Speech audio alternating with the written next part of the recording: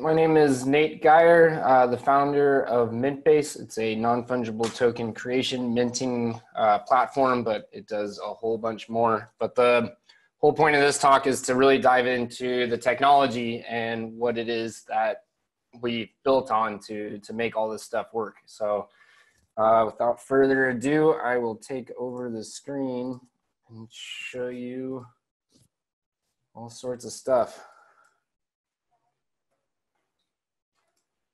All right, so Mintbase Inc., we are the ground zero for the new virtual economy. You can basically come on our platform, mint a token, declare what that token does, and use that throughout the new world. So our team, we're quite small. Again, I'm Nate Geier. You can follow me on Twitter at Nate Geier. So the focus of this is what brought all of this together. Basically, let me get rid of this piece.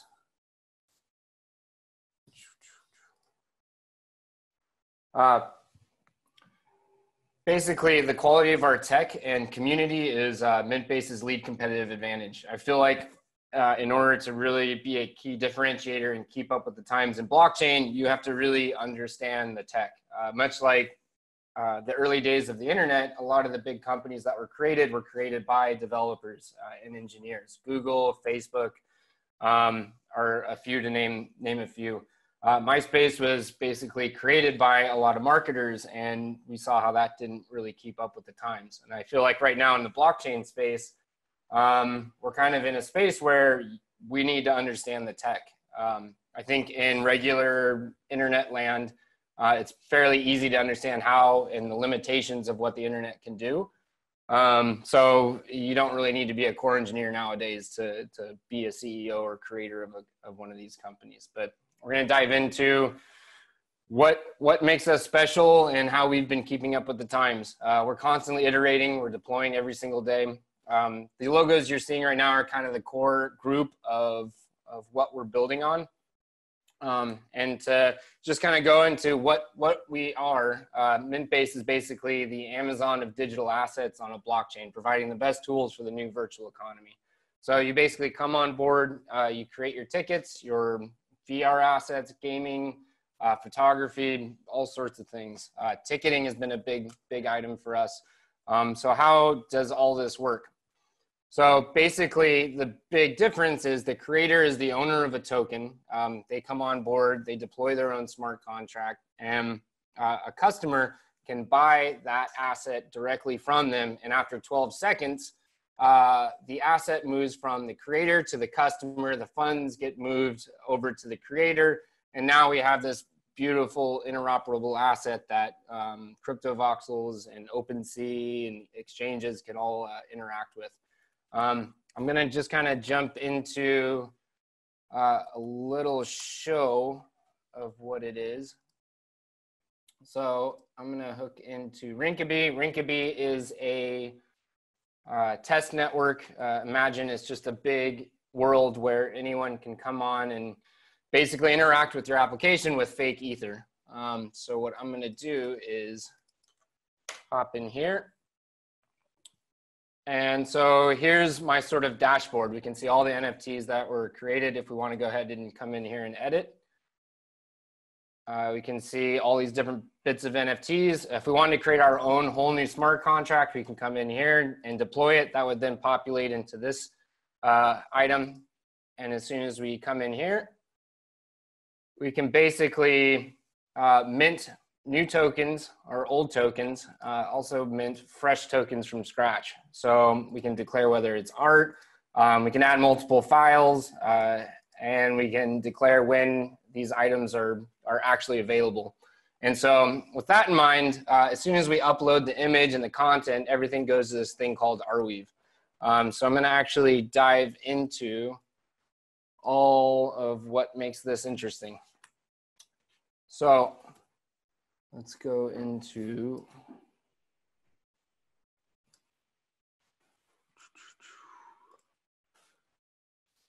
open. Okay, here we are.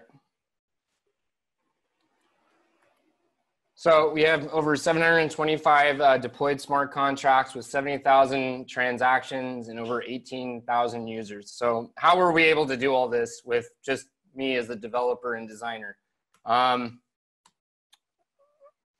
Let's see. We were able to do it with this tech stack.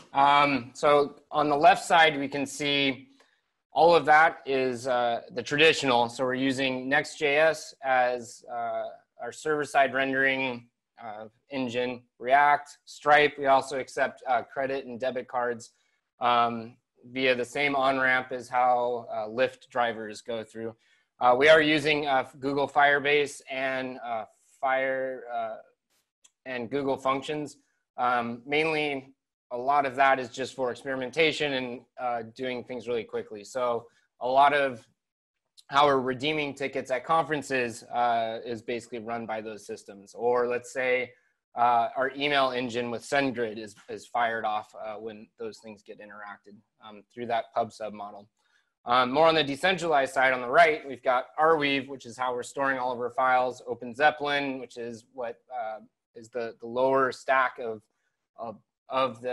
our tokens, and a whole bunch of others. I won't go too deep into all the rest. The main two ones that we're really going to dive into are the graph and Arweave. So basically, the graph is how we keep in sync with the blockchain, and Arweave is where we're storing the actual data of that NFT. And we'll go into why that matters. But I'm going to kind of pull out of the depths of that and kind of explain what an NFT is and why those are quite interesting in today's world. So let's go into, so interoperability is a big thing. So we essentially have this new system where the token itself is the API. Anyone can use that token and the smart contract to interact with that. So we don't have to open up our own APIs that restrict people to do certain things. And why that's neat is we can go into beautiful worlds like, let's say, crypto voxels. This is our headquarters, where a lot of we've put up some pieces of work from people that have minted on our platform in our space. And what's quite neat about this space is that I have to be the token owner to actually build on this system. We can actually see a nice, beautiful little Unitize setup. Also, if you haven't noticed, you actually built, a lot of you have actually owned this Unitize token that was minted on Mintbase, which enabled you to actually vote. So what we're really pushing for is the process of being able to not only have a token as a collectible, but to be able to have those tokens do a lot more than sit in your wallet. We want it to enable you to vote, to be able to get you into co-working spaces, to get you into physical conferences, to send a pizza to your door. We want it to do a lot more. And this interoperable aspect is, here's crypto voxels. If they wanted to, they could import the store. So let's say we go into our NFTs, it would load my NFTs, and I can actually pop my NFTs in here directly without Mintbase ever having to actually open and expose those endpoints. Hopefully that makes sense, but yeah, it's a big mental leap for a lot of people. All right, so leaving the virtual world and coming back into this land. If you're not familiar with MetaMask, this is just one of the wallets that I use. If I actually come in here and we wanted to do a fresh mint, actually let's just see the whole process work from the beginning. So let's say we are full node, which is the co-working space that I work at, in. If I wanted to come in here and do a fresh mint, we can upload an image. Let's go 600 by 600. Maybe we want to give away a day at Dacha, which is a very good Russian restaurant. We're actually going to load these files up to Arweave, the Blockweave, which is another blockchain that interacts. That we basically put this image URL into the smart contract. We'll just say this is a free lunch. We're gonna just say, describe what this does. We'll mint 7 of these things. We'll say it's a product. We'll list a price. We can also add a whole bunch of other pieces, but let's go ahead and mint. So now we're interacting with Ethereum. So as soon as we interact with Ethereum, this is the wallet that we're using. My platform doesn't keep any of your wallet information. We just signal to your wallet and say, hey, I'd like to mint this token. So then what we're basically doing is now, without me touching anything, we're basically constantly pinging the graph to say, hey, once Ethereum has minted that token, I want you to update my interface and actually show that token. So we basically interacted with two blockchains. We have Ethereum, which there's our token that we just minted.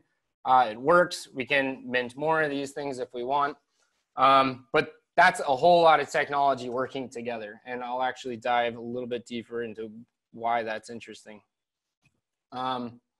So if we come into, let's go over here. All right, so hopefully you guys are kind of grasping the idea of interoperability. It's, yeah, you can interact with Twitter APIs, but this is a whole new world where if Mintbase goes away, then the token will still exist as long as Arweave and Ethereum exist. And so what you get is you come onto our platform and you deploy your own store. And when you deploy your own store and we say smart contract, this is basically what you get. You get all these beautiful functions on the Ethereum blockchain. So the really hard part about building a blockchain company right now is we're seeing kind of a new world is being able to basically allow your application to work with all these different wallets. So we want the asset to not just live on Mintbase. Anybody can create a website and then have an image show up, right? That's not that big of a innovation. The big innovation is, okay, now that asset can be bought, delivered, sold, transferred, burned, and do all these different really interesting interactions on whatever wallet you want, because all these wallets have different security models, they have different features, and you get to choose which wallet you want. This is kind of the big wow, that's blockchain starting to work. And so we're very much very pro being able to allow you to figure out what wallets you want. I actually created this thing with sound on it, but when you log in, you can have Fortmatic, which is Web 2.0, Coinbase Wallet Connect. Wallet Connect allows you to connect with Argent and Trust, Coinbase Wallet, obviously the Coinbase Wallet, and so on. So back into the tech stack. So if you've noticed, there's a thing called 3box, which is a really fascinating application, because when everyone talks about identity, if we actually go into Mintbase and I go onto mainnet so my application doesn't start screaming at me, because that's a good thing. So once that loads up, you'll notice more Unitize and San Francisco Blockchain Week tickets you can also grab that are available now. If I come into our markets, we use this company called 3box. So you'll notice, you'll see our logo, and a few, that means the user or the creator or the person who minted hasn't created a 3box account. So we can actually even come into our Unitize store, which I think is 2 layers deep. And again, each one of these are their own unique deployed smart contracts by our users. You can see here's the Unitize smart contract. We can actually click this and see that they have their own token. This is the user's address that created this token, and we can see some information. So if I actually go into 3box.io and / the address, there we go. So we're pulling information. This user is this user because they verified their Twitter account and so on. So going back into the actual market. So if we come back here and we can hop in here, you can see all the different items that you can actually grab the Unitize voting app, that's all nice and sold out, so sorry. But what's really fascinating is, look at this thing. Here's the actual contract hash. So if we click that, we can go into this thing called Etherscan. Now, this is another idea behind interoperability. So being able to see all of the information within the blockchain all right here. We can see 276 unique addresses are actually holding these tokens, and we can see each one of the addresses that are holding that token. And what's also neat is here's all of these beautiful functions that you can get on the smart contract. Supply is 601. If we want to see token by index, let's say 3, we can get the token ID by index is 31. So that's quite interesting. And if you want, you can actually update items within the smart contract directly here. And coming back to the interoperability aspect, if you run your own virtual reality website, then you can also connect to this smart contract and do the transfer and all these other functions as long as you are the actual owner of that. So big difference to how we're building on today. So going back to this. So also Truffle, great system to be able to publish the items. But again, we're just going to talk about the graph and Arweave. So first things first, when we minted that token, you saw a few things happening. One, every time we uploaded a file, it went to Arweave, and 2, notifying us, the application, when that mint has been minted. So just looking at the graph, let's start down here at the bottom left on the Mintbase site. Basically, you're the user, you're interacting, you're minting, you connect whatever wallet you want. Again, we interact with all sorts of wallets, lots of wallets. Once you interact with that wallet and you say, I want to mint 10 of these, we notify your wallet, either MetaMask, Trust, or whatever that is, that you need to do that. You confirm it. That thing goes on to the blockchain. Once that gets confirmed, then it goes, the graph is constantly listening for this update to happen. It then pushes that data up to IPFS. And then once that's been updated, then our site is constantly listening for the graph to update. So once it says, Nate, you've just minted 15 of these things, then we're going to update that thing. We cannot, as a company, change the graph. Only your interactions with Ethereum can change the graph. So this opens up a whole new door with interoperability, allowing OpenSea, CryptoVoxels, and Decentraland, and all these other groups to have a choice. They can either directly ping Ethereum, again, that smart contract directly to move, to check how many or whatever. But if they want to hit something really quick, like say, who's the owner of this NFT? Are they the owner of the ticket of this NFT? Then CryptoVoxels can ping our graph directly and just check to see if they're the owner of that. If they are, they can do a quick signature and then they're done.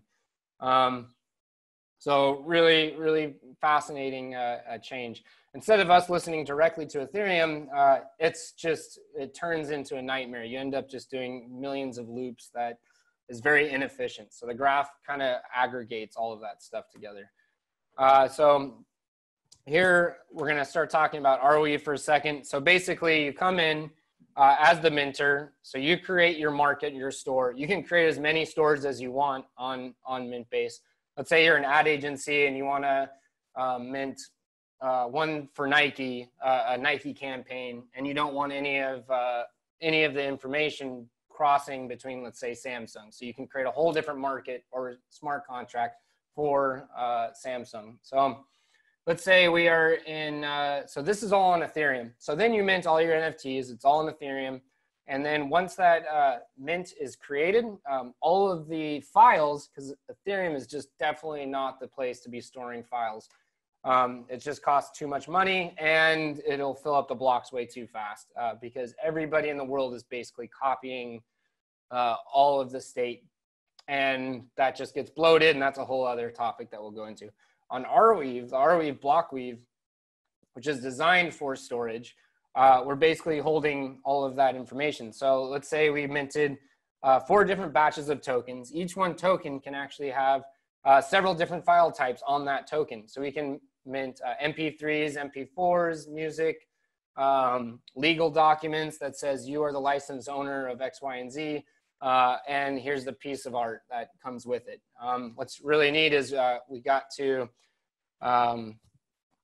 actually have Camilla Russo mint one item onto our system where she just launched her book, The Infinite Machine. And if we come into it, she actually, so here's her market. Boom, boom, boom. So once that loads, the Infinite Machine, she actually gave a, you have the main image. This is one NFT. You have the main image, you have the text that comes with it, and then you have the title of it. And we actually have a sound file. So all of this is all within that one NFT. And so the authorization of that token can do a lot more on top of that. So if we actually want to check, here is the unique ID for this metadata. We can actually go into rweave.net / we put in that that ETH or that ID. I'm surprised that actually. So then we get this metadata, and the metadata is set in stone. I can't change this. You can't change it. No one in the world can change this information. It's set in stone. We also have the image. If we go over here on the rweave.net / that ID, and we have the animation URL, which is the actual sound that goes with it. So we have immutability. We have a timestamp of when it was created. We have it, and it's verified by several different gateways. That's quite massive. Big difference from storing something on an S3 bucket where any of my employees can go in and change it whenever they want. It would never stand up in court. So here we go. Let's go into, so now we're living in this whole new world where here's this NFT, here's Mintbase. We have Ethereum, we have Rweave, and we have the graph all kind of working together. If Mintbase ever decides to disappear, or if who knows what, then basically that's fine. Your files will keep living on as long as Rweave and Ethereum still continue. And all these other different decentralized applications can also ping the graph for that latest information. So this is kind of the next iteration. Next.js, just to go in the traditional realm, it was a big change for us. Really, really happy we did that. It's switching from a single page to a server-side render. The biggest reason why we did that is because we have a very visual website. So the only way to get dynamic social cards was to switch to this. And now we're going to be constantly optimizing to push and make Mintbase much faster over time. That's basically the big grand scheme of it. We can actually come in. Let's see. So if you want, you can just kind of come over to Mintbase. You can just kind of skim through what people are creating. DJs are starting to come on board, photographers, and all sorts of other groups. Yeah, I think that's it. Thanks a lot for tuning in, and give us a try. Again, you could try us on rinkeby.mintbase.io to test it on that, or you just go to mintbase.io and that'll be on mainnet. And definitely, if you want to follow along, you can go into our Mintbase Twitter. That's easy to find us. We're on Telegram too if you run into problems. And yeah, let me know if you have any issues. Thanks. Bye.